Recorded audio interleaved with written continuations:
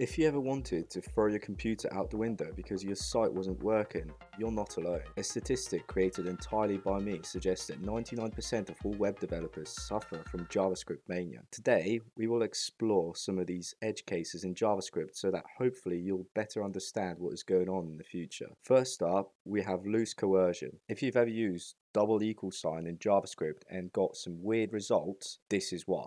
For example, if you do 0 equal to a 0 string, it results in true being returned.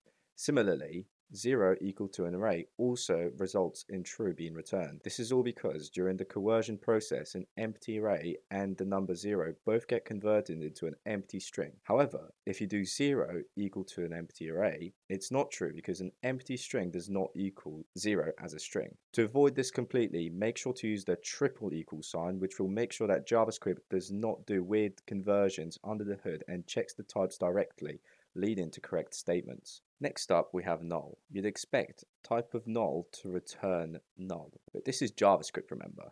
It has to return an object instead. This is an actual inconsistency in the language itself. However, you should never actually check for a type of null since null is a primitive in itself, so just try to avoid doing this overall. We also have a statement of nan equal to nan returning false, which is weird. This is actually part of the JavaScript spec this time, which suggests that nan should only be used as an intermediate value. Therefore, if you're checking if a number is nan, you should use the number.isNan function instead to guarantee correct results. This sums up this week's JavaScript Mania. I will see you in the next one.